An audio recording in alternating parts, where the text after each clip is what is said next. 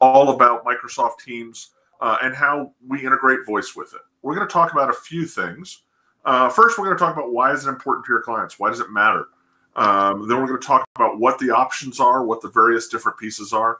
We'll talk about what the various benefits out of those options are. And then we'll talk about some of the shortcomings with the most popular solutions, so you know what the good and the bad and the ugly are. And then we'll finish up with some time for questions. You can certainly type questions as we go along in the chat bar here in the meeting interface, and then we can address them later on. That way, if you're like me, you're like, oh, I had a great question. What was it? But you just type it in. It's very useful. And we'll certainly make some time for having a discussion there, because we certainly want to know what you all want to know about. So let's jump right in with it. Why is this important? What does it matter? What kind of things does it, do you want to spend time on this? Well, the first thing is that there's huge Teams adoption. There's 650,000 companies throughout the United States that are using Office 365 today. And Office 365 includes Teams on virtually every license option. There are a couple of explicitly, we don't include this options, but they're very rare and far between. Basically, all of these various options include Teams. And there are 115 million daily Teams users. So that's a pretty big addressable audience, 115 million of them. So obviously, one of the reasons is it's very likely the clients that you're working with are using Office 365, and if they have it, they have Teams, and their people are probably engaging and using it. And Teams has some real value with them. There's some great pieces. They have Teams meetings and the ability to chat and collaborate. They have the ability to integrate with Office 365, and it's very remote friendly, which is, of course, really important nowadays. So there's some real sticky value for people to start using Teams. But the thing that Teams doesn't do well is Teams doesn't do voice well. The base Teams capability gives you the ability to use conferencing and have voice calls if you log on with your computer. And you can call other Teams users that are on your system, and you can have a conversation with them. But you can't talk to anybody outside. You can't make calls to external numbers, receive calls from external numbers. You can't use phone features, and you don't have, call routing and all that. All of that is add-on to Teams, and we'll talk more about that in a minute. But the base Teams doesn't have any of this. So that's one of the reasons why this topic is important, because if they're engaged in the Teams ecosystem, they may want to be using voice, and you can help them out with that option. So this is important to bring these two together and make this all work. So let's talk about those options. What's behind door number one, door number two? The very first thing that I'll mention is that every solution I'm going to talk about, regardless, there's going to be an additional cost here. Microsoft has a phone system license or a common phone license. We'll talk about that in a moment. That's going to cost about $8 per user per month. So every single user that's going to use voice on their system, regardless of the option they use, they're going to have to pay more on their Microsoft bill.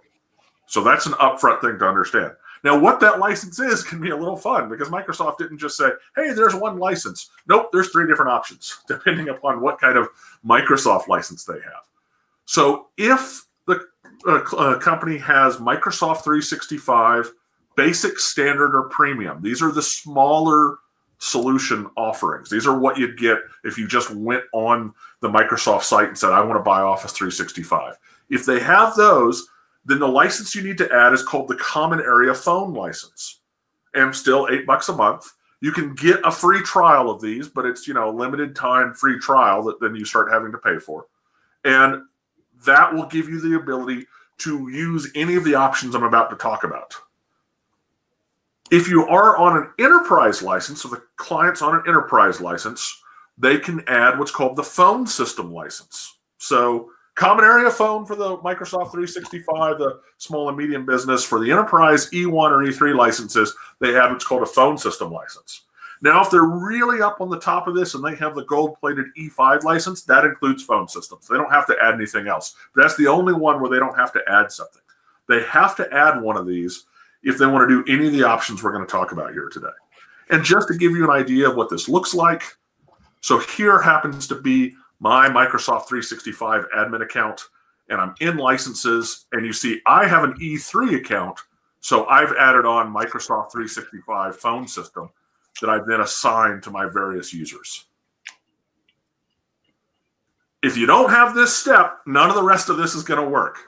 So that's just an important safety tick. And like I said, there's a cost associated with it. So that has to be rolled up into the decision-making process. So what are the options here? Just real quick to get you to understand what this is really doing is without this, in the Teams interface, you don't have the ability to dial and make calls. You can click on other users in your system and make a call, but you don't have this dial pad. You don't have the ability to call out. You certainly can't call in. So that's what this license is. It's $8 a month just for that feature in the UI. So option one is, hey, I've got an existing PBX on premise. I'd like to connect to that. That's possible. You have to get the Microsoft phone system license we just talked about. You have a session border controller for your PBX that is Microsoft certified, connected up to Microsoft. So the SBC sits on-prem, it connects back to Microsoft, it sends and routes calls there.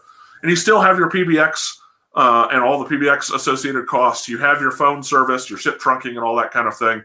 Then you add on the Microsoft license and you've got your Teams. So this is entirely doable for a customer who has an on-premise PBX. This is, got some problems with it. Every single one of them does, and I'll try and outline them.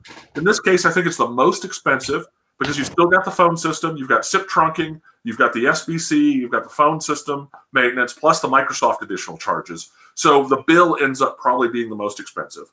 It's certainly the most complex because there's all these different components. You've got to make sure that the SBC is maintained.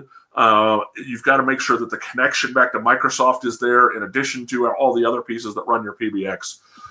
It's the most limited because remote workers are always harder with an on-premise PBX. And so that's got issues. And it's the most fragile because of all that complexity we just talked about. It's got the most places it can fail. Now, this could be a good option, though, if you have somebody who has an existing PBX. They're looking for the ability to do something more. They really can't invest a lot of change right now. They can't get into going to a cloud PBX or something along those lines. They don't want to do a huge option, but they have a couple of users that they want to put on Teams. That's the ideal circumstance for this. But like I said, there are these various issues. So that's one way you can go about it. The second option for them is to make Microsoft their phone system.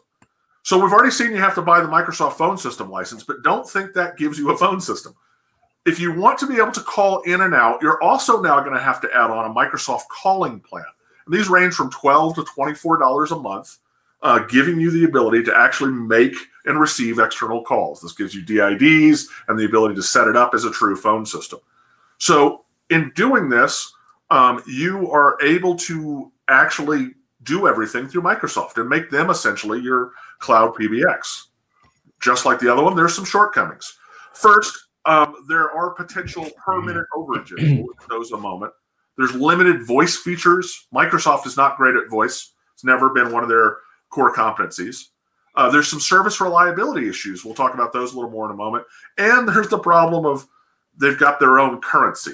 We'll see what I mean by that here in a moment. So let's go through these in a little more detail. I think it's worthwhile digging in. First, phone system features. Microsoft has the ability to have basic phone system capabilities. Everybody can call in and call out. Your end users can have DIDs. You can have an auto attendant. You can have voicemail. And you can have, even Microsoft has Teams certified phones. We'll talk about those a little later on. They've got the ability to do some basic ACD stuff. So they have the very basics, but they're likely to have key missing features that the customer is using on their current PBX, whatever it is today. Here's the list of Microsoft phone features. It's that one page. There's the link if you want to go look at this. So we, we'll post this later on the CCP page so you'll have all this information. But that's basically the list of total features. For all of us who've been in the communications world for a long time, we know that most of the time when a phone system presents its list of features, it goes on for pages, right? There's tons and tons of things.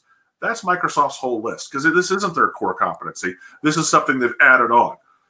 So that's a concern here. The next one is Microsoft does offer a service level agreement for their phone system, but it's 3 nines. I don't know anybody else who only offers 3 nines, 99.9. So that means that it's acceptable to have almost 45 minutes of downtime a month under their SLA. And it gets worse because there's a bunch of little weaselly things about the SLA. First, it's measured across all of your Office applications. So this isn't just a voice SLA.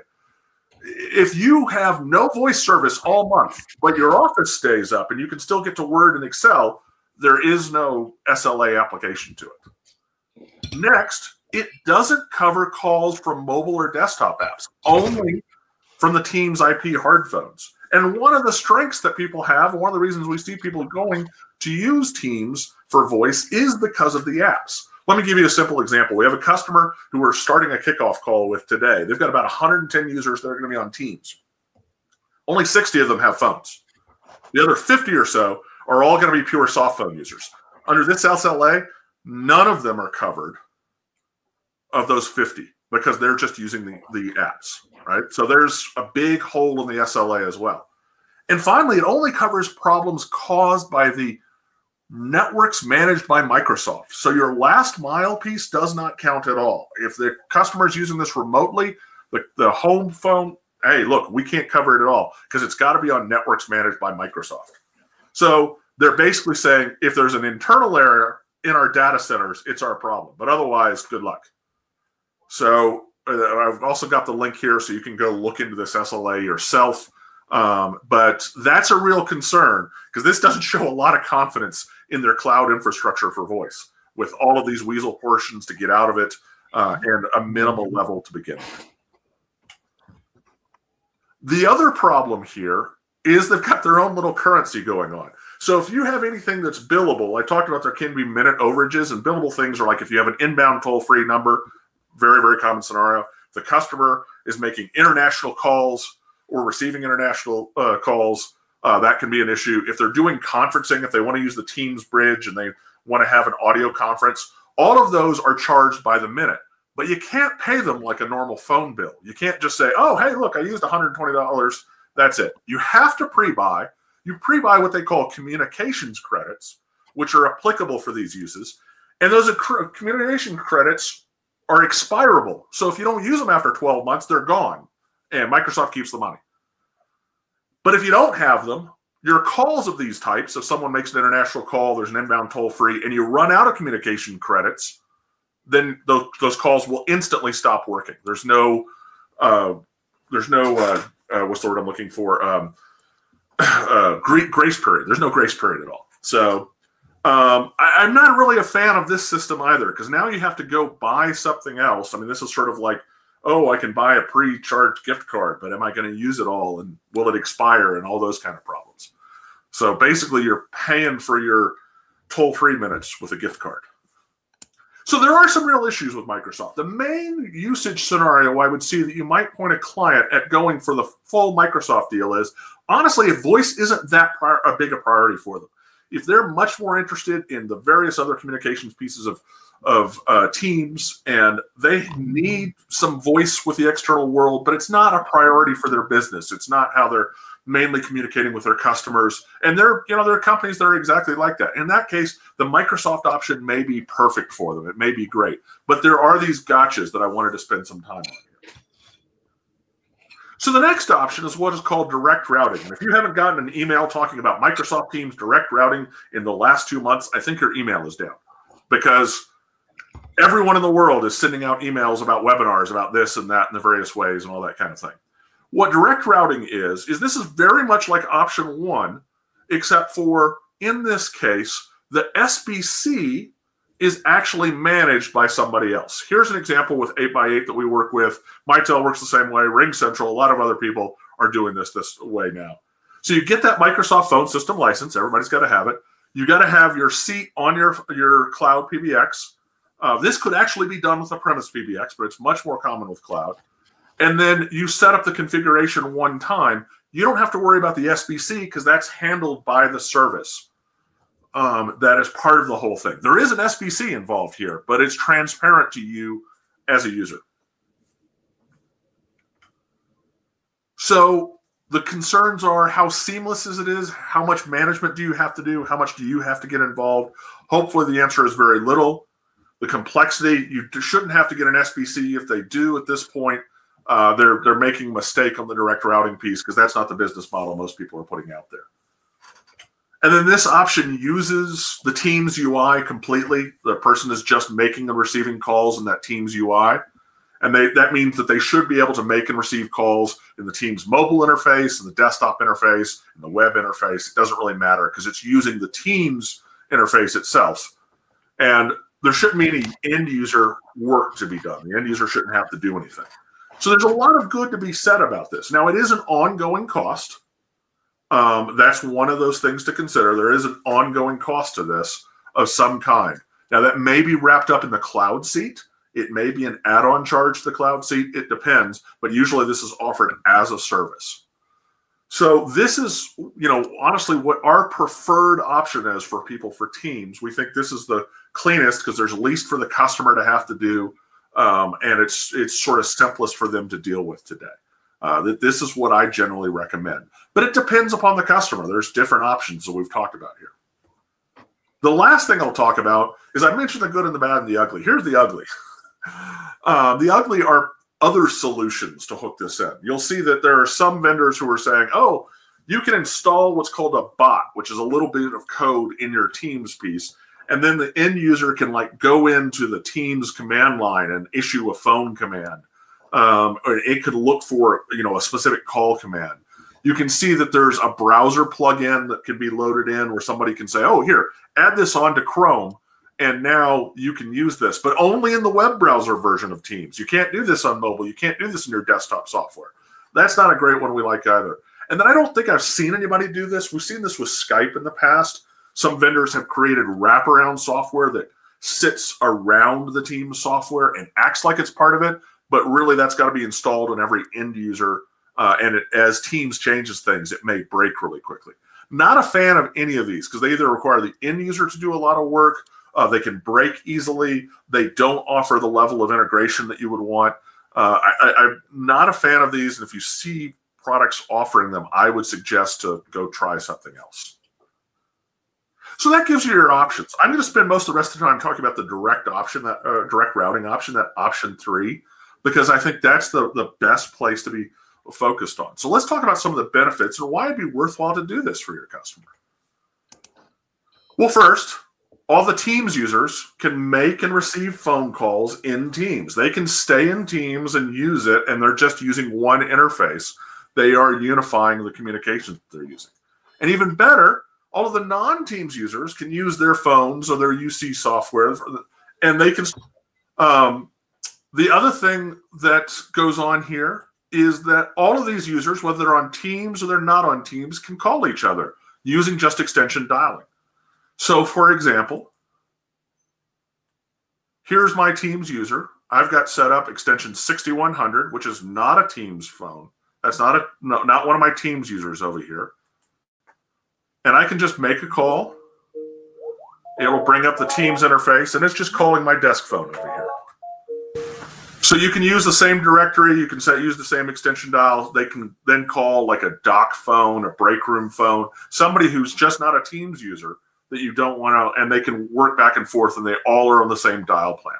That's one of those, the key pieces of this right here.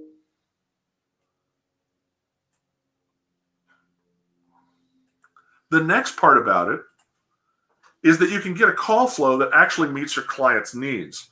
If you've got somebody who is focused on voice as a key communications path, then I definitely think this is what they need, but they're interested in Teams. This is where they need to go, because you can create complex call flows. You can use things like IVRs and auto attendants. You can do intelligent call routing and have more advanced capabilities. All those features that aren't on that one page that Microsoft has. Microsoft has the basics. They do have an auto attendant. They do have the ability to do an ACD, but they're limited in a lot of ways because Microsoft has not spent a long time building out these features. Another area is fax support. There's no eFax options with Teams. There's no T38 or ATA support. There's no real way to do it. The best thing that I found is you can set up Microsoft Exchange to handle faxing, but it's completely separate from anything to do with Teams or their voice option or any of that. That's basically the setting up Microsoft Exchange to send and receive faxes, and will be completely different. So if you've got somebody, and there are customers out there where fax is still an important communications channel, if that's the case, then they're going to have to go get a completely separate service if they wanted to use Teams. But with a direct routing option, what you can do is you can have the cloud PBX solution that you've already got handle the faxing for you, and that is taken care of, and that solves the hole or fills the hole for this customer. The other part about it is reporting. Microsoft has some basic reports for voice and Teams, but it's really basic. It's basically sort of like, I've got a call log. A lot of the more advanced analytics that are doing transformation and analysis and all that kind of thing that you find on modern PBX solutions, you're just not going to get that. And so this is something where it's much more powerful with the PBX on the back end, whether it's a cloud solution or a premise solution. They're going to be able to provide all of that to let you know your inbound, outbound calls, how many people are hitting your auto attendance, all of those kind of things, path analysis. You're going to get all of that with the direct routing option, and Microsoft just doesn't have any of this. The other thing is contact center. Now you'll notice there's a contact center bullet here on this list of features that I showed before, but let's read what it says. Contact center integration with your favorite contact center software. So they don't actually have a contact center. They're just saying, oh, we'll send a call out to a contact center. So they do have some built-in ring groups, what they call call queues, that are essentially basic ACD groups. They're a little smarter than just a hunt group, ring group kind of thing, but they're certainly not a contact center integration. And if you need a contact center, you would integrate it with a third-party over-the-top contact center, which can work. But one of the nice pieces here is with the direct routing option, you can have a solution. For example, as we mentioned 8x8 previously, they have a contact center solution that's all part and parcel with their UC solution. You can use all of that with the direct routing option, and even have agents using Teams as their front end if you want them to, but still have all the queuing capability in the background. So that's another benefit you get there. Another thing that's an advantage of using this, and another reason why a client might, is phone selection. Teams phones are all using essentially a client interface, which means they have big, impressive screens and some real computing horsepower on the back end. That makes them more expensive. I've seen one phone that's predicted to be like closer to $100 than $200 a phone out there, and I don't think it's released yet. There's a Yalink phone that's coming that's supposed to MSRP at like $108. That's the cheapest phone that's actually Team certified that I've seen. So that's not real suited to where I just need a break room phone. I need a phone in the warehouse or something like that, because these are more expensive, more complex phones. They're pretty, and they do. I mean, they're basically like, oh, I've got a smartphone interface on my phone, right? They're all touch screens. That's the way they work. But that's just not suited to a lot of environments. So the nice thing here is you can mix and match and say, hey, I can have a low-end phone that doesn't have a Teams interface that's just for calls. I can make calls to anybody that's on the Teams side. People from the Teams side can call this number. All that great stuff works. And you have options here rather than being stuck with only the more expensive phones. So what are the shortcomings of this? This all sounds great, but there are shortcomings. First and foremost, you've got to understand the only thing that pretty much any vendor out there is offering as far as Teams integration is calling support, voice support. So you're talking about the voice channel here. So there's no integration with the various UC products, chat or groups or collaboration. There's no integration to the features, to that other huge feature set that we talk of as unified communications. That just isn't there. It's pretty much a voice channel. And that's a expectation setting thing that needs to go on so that the client understands that. Theoretically, hopefully Microsoft's going to release some more APIs and make this more accessible so that people can do this. But right now, pretty much there's no way to really get into this. Another item is that when Teams users are calling other Teams users, that call never leaves Teams. So if I get my Teams interface here and I go call another Teams user, I call Ann or Delia or Will, that call will never transit the PBX. And that means that there's no record in the phone system. All that cool reporting and logging that I talked about, they're not going to see that call. There is no way for them to see that call. It just doesn't happen. And if you're using call recording, that call will not be recorded either because it's only on the Teams side. And so that is something that you have to think very carefully about the use cases for the client to make sure that they understand where that's going to be. Now, lots of people, they don't really care about logging and reporting on their internal calls. They only care about calls made to the outside world and received from the outside world. And all of that will absolutely be covered. But when you have a Teams to Teams only user, that call is going to be handled by the Teams UI using Teams VoIP, and it's never going to leave and go out to the other system. There's just no way to do it that we found. Another key one is if you're going to have hard phones, Teams users should use Teams certified phones. It's the best user experience. And so the problem with this is it leads to potentially different types of phones if the person wants to standardize, because Teams model phones have a specific firmware and specific UI and all that, and they are designed for Teams. You don't really have those phones working in two different variations.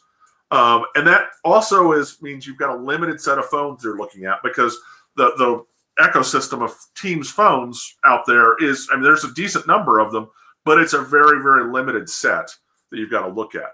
And the reason why we say this is it's possible to have somebody who has Teams as their UC client, and then they have, say, an 8x8 or a Mitel phone sitting on their desk. But here's the problem. Let's go back to that scenario we just talked about a moment ago. Teams to Teams call. If a Teams user calls another Teams user using the Teams interface, and they have, say, a Mitel phone sitting on their desk, that phone will never ring because the call never went over to the Mitel system, right? So it doesn't even know if somebody's being called. Or if somebody's on a team-to-team call, they can have their phone start ringing because the system doesn't know you're already on a call. So any kind of call forwarding or busy no answer kind of things will not happen in that circumstance. So you get some weird circumstances and you get some bad use cases if they're using a phone that's not a Teams phone in that case. If they have a Teams phone, then the Teams UC client, the Teams phone, the two of them, they work perfectly together and they know the other one's on the phone and all that kind of stuff. There's no way that Microsoft's exposed for me to be able to say, oh, hey, I'm on a phone call here, or that for the Teams to Teams user calls to ring the phone today. So we highly suggest this, and that is a limiting factor and a shortcoming of this.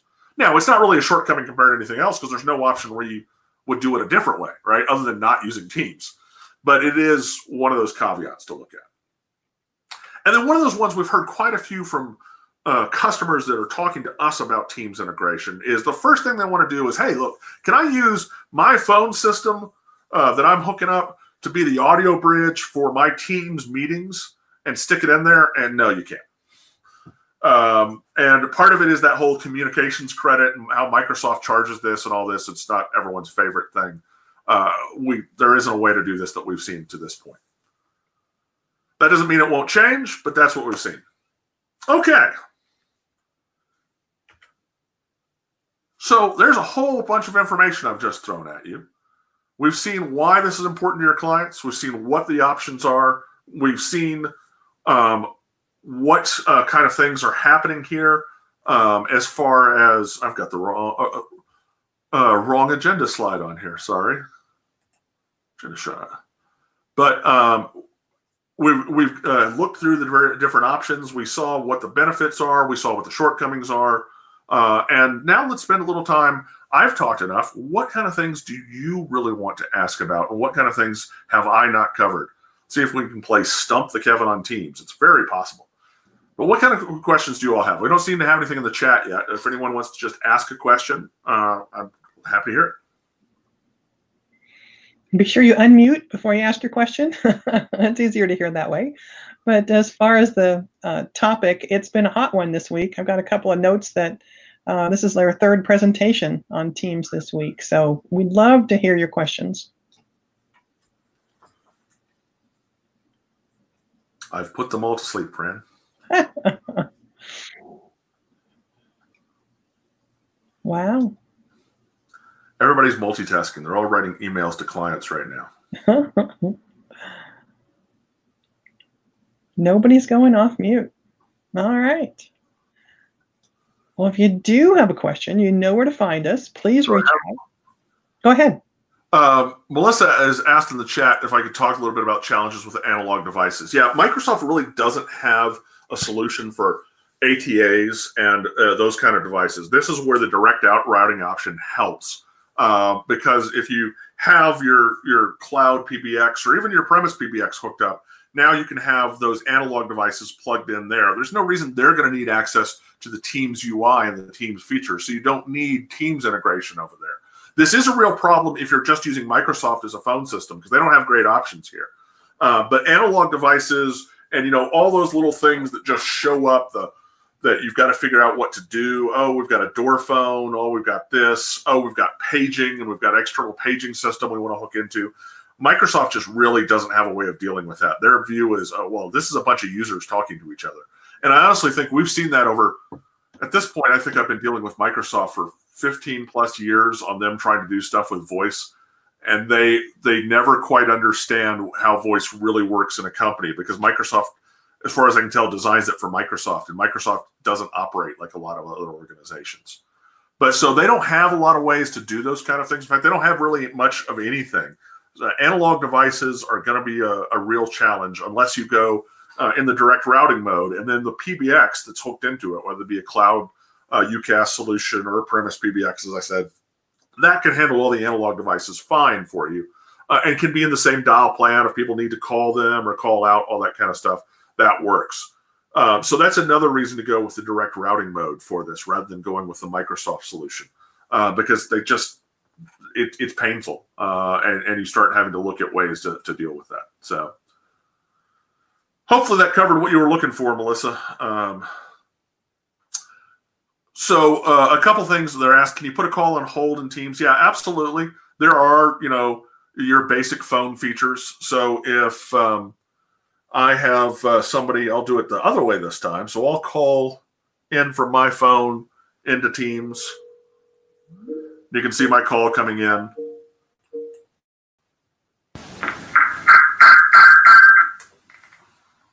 And you can see where the call has come up, and I'm talking with them. Interesting UI.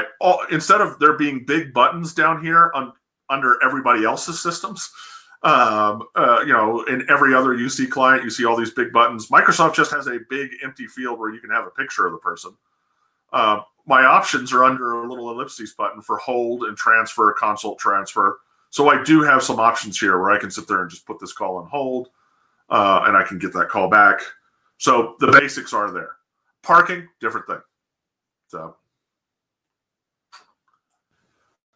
So the next question, we're getting going now. That's great. Next question is, describe 911 compliance. Yeah, so great question.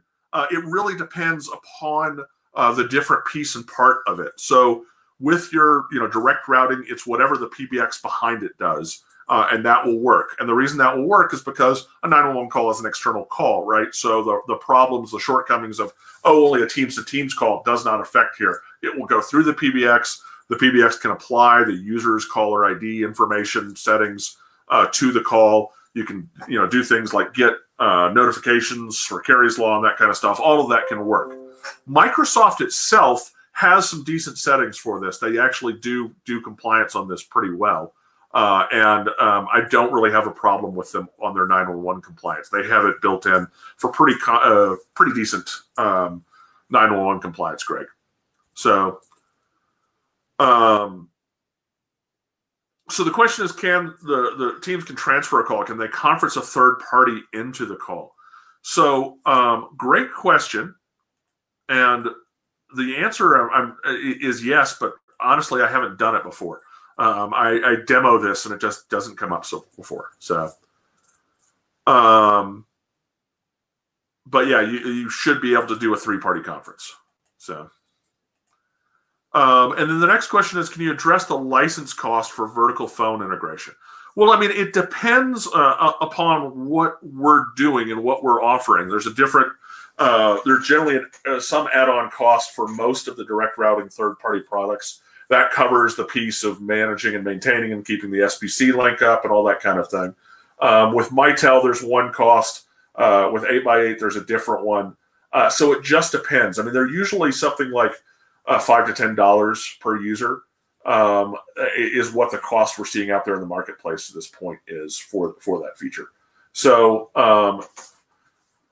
there can be sort of a stack cost when you go after this as you start adding on these various pieces. It's $8 for the Microsoft side, and then 5 to 10 for that connection, and then you have the seat, the cloud seat itself.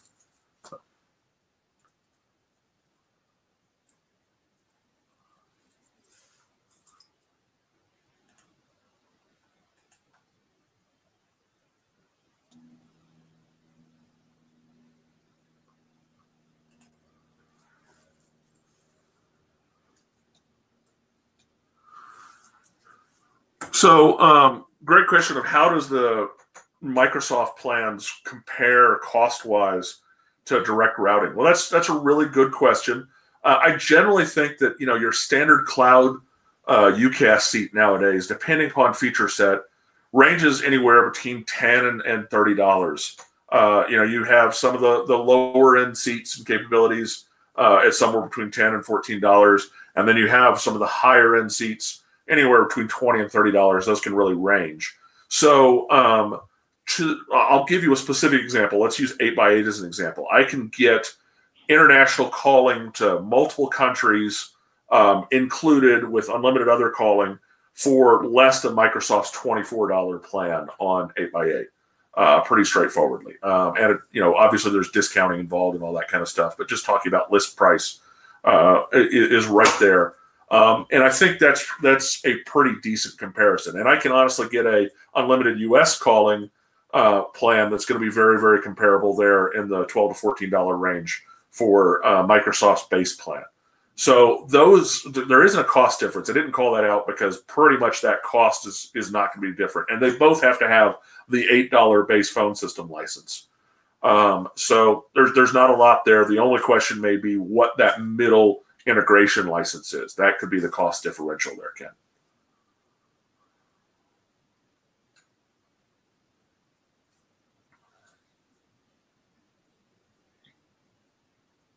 A lot of good questions here after we gave everybody a minute. So I'm going to give everybody a minute more because people may be typing away.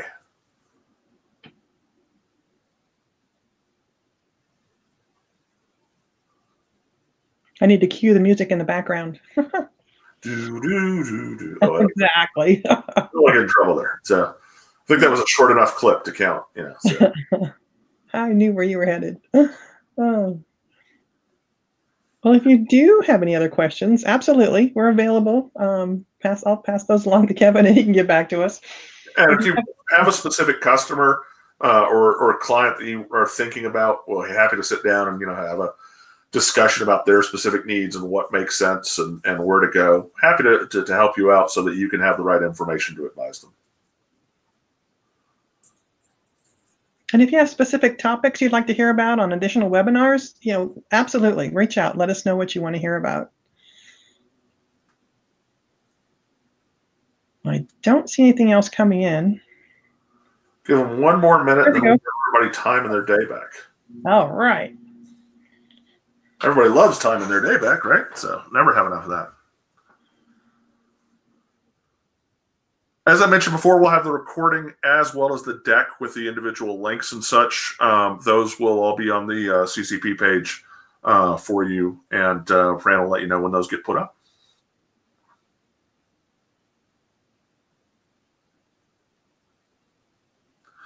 I think everybody's shutting down. Thanks so much for joining us. Go ahead, Fran. I was going to say, thanks so much for joining us. Have a great day. Stay safe and stay in touch. Let us know how we can help.